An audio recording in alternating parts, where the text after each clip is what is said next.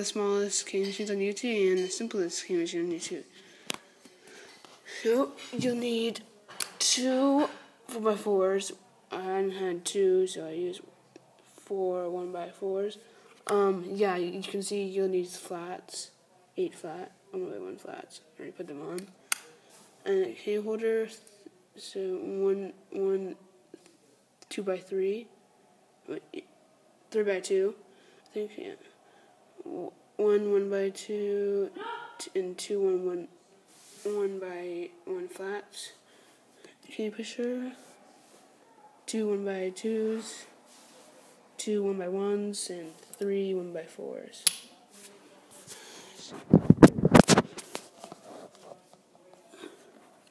Take this piece, and then you take your 1x4s,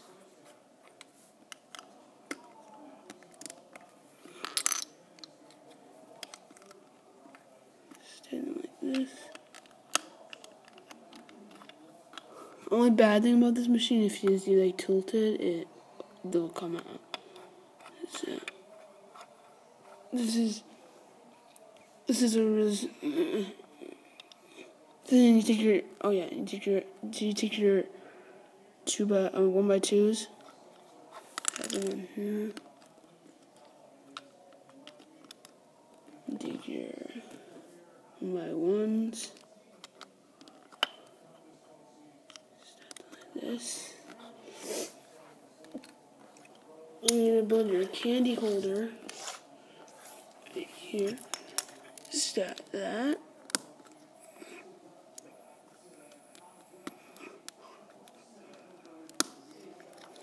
And then you put this in like this. And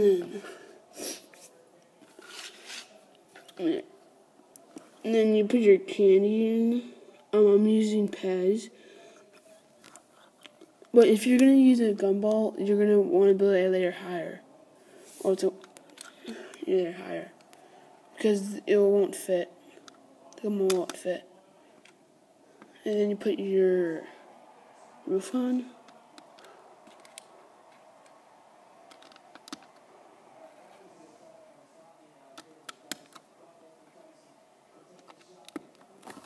And you're done. And then you can see that's right there. So then you put your candy pusher. And it'll push it out. It won't, yeah, I'll do it again. Oh, yeah, you're going to want to take these off, or you might have trouble like getting it in.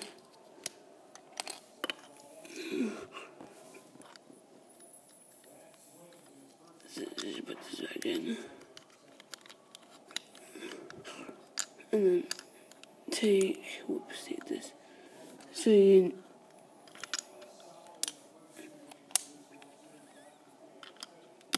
let me see.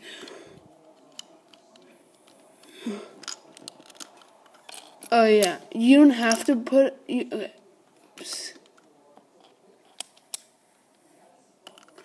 You don't have to put a 1x4 here, because if you don't put a 1x4, yeah, because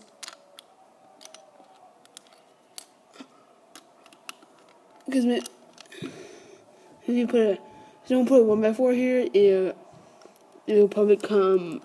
The candy will probably stay like on the candy holder until you until you grab the candy.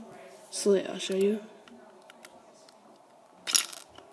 So both of them came out because there was like a 1x4 here, so the roof is like touching the candy, so that's why they don't both come out. The candy back in. Oops.